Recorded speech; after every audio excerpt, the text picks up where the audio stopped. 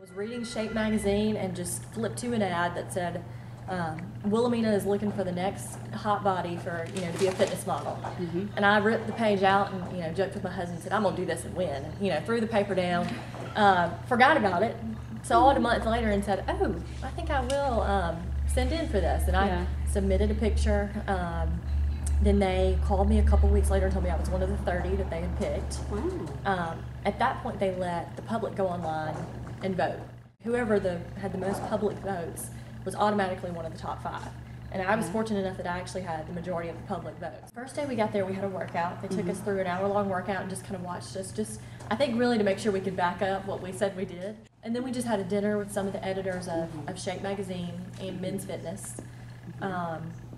And then the next day is kind of really when we had everything. They took us to get our hair and makeup done. They did a photo shoot with us, and the photo shoot was about 5 minutes long. It wasn't anything, really difficult. They just got a couple photos of us, and then really it was more, I think, about the interview. I think played a lot of part in it because they wanted to kind of really get a feel for our personalities, get our ideas as far as what fitness is and what we do on a regular basis. Is this something we're really passionate about?